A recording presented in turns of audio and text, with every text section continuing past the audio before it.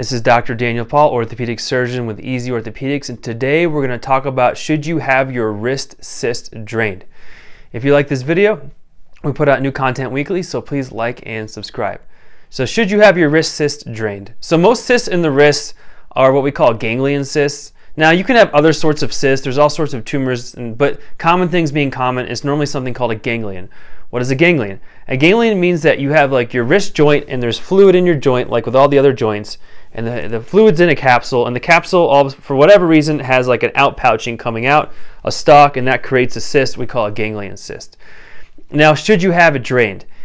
The problem with just draining it alone is that there's a decent chance it'll come back. So you can suck all the fluid out, but the stalk is still there, and then the cyst grows back out again. Now, if it's extremely painful, you can have somebody stick a needle in it and kind of drain it. You might not be able to suck out all the liquid, so a lot of times you kind of poke a hole with the needle, get out what you can, and then you're able to sort of push out the rest, assuming it's a ganglion.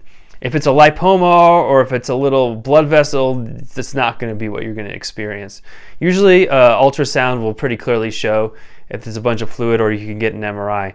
But you know, if it doesn't hurt you and it's just there, you don't really need to do anything about it. If it becomes painful, sometimes these things will pop on their own if you do activity, and it'll just sort of pop and you kind of be all right with a while, so you kind of like internally popped it.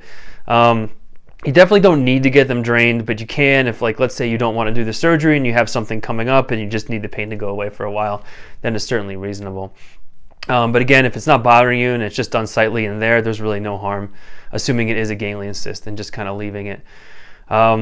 So again, I hope I was able to answer all your questions about if you should get your wrist cyst drained.